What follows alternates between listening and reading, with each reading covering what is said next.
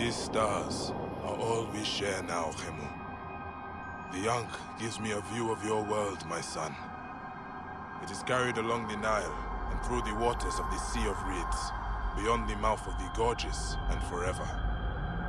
The Ankh is carried by Sheshat, goddess of writing, the great wife and daughter to Thoth.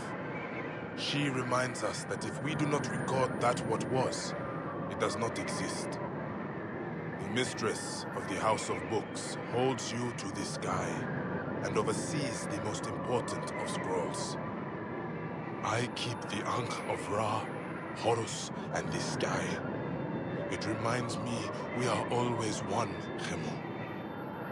Sheshat has stretched the cord and helped lay the great foundations of our Ankh.